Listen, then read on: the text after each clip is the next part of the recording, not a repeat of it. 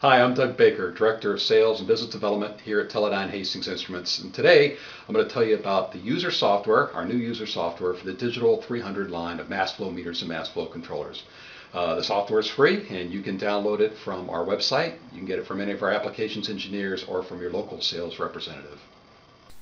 So let's start by opening up the program. The software is Windows based, so the menus have an intuitive feel.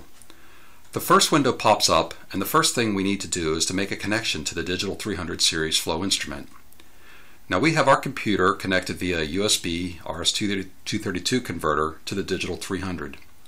The communication cable simply plugs into either of the RJ jacks located on the top of the unit. Next we verify the baud rate. The baud rate, either 9600 or 19.2K, is set by switch number 1.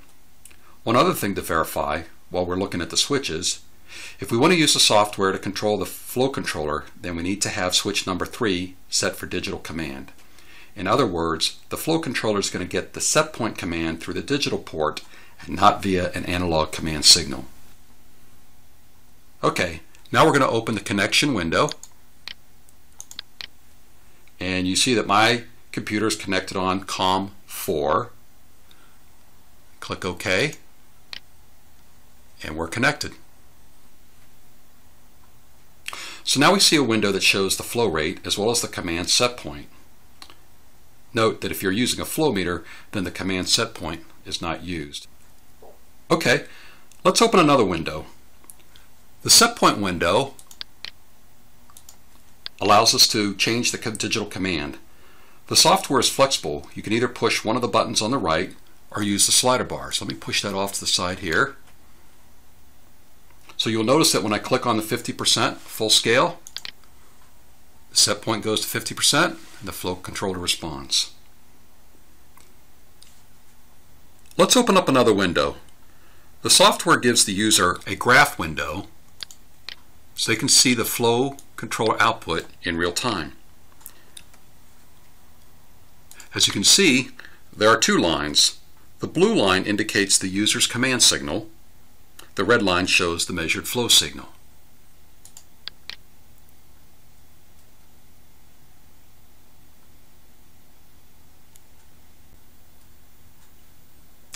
Now here's another cool thing that the software provides, the totalized flow signal. So to see that, we're going to go under View, Totalizer, and let me push that down here. What do we mean by totalizer? Well, if you think of the flow rate signal as a speedometer, then the totalized flow is like the odometer. It's a measurement of how much gas has gone into a process.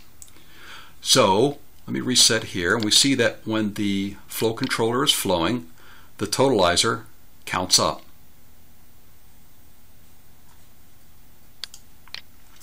And to reset the totalizer, we just have to click the reset button like that.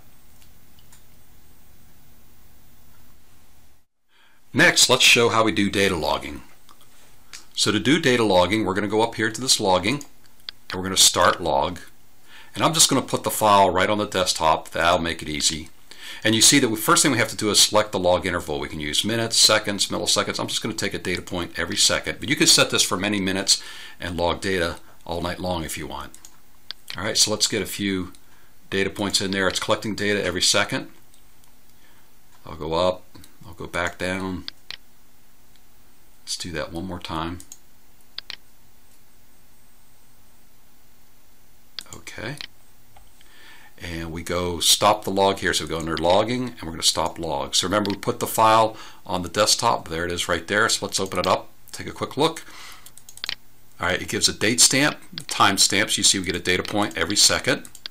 And it gives you the flow rate. Up at the top it says that the log interval was 1 second. So that's easy to do. One last thing to see is the command window. With this window, the user can access all the capability of the Digital 300 series.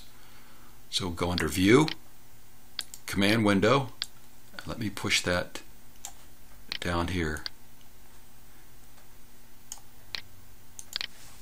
And by typing in a simple text command, the user can set alarms, control multi-gas records, and observe other setup features of the flow instrument.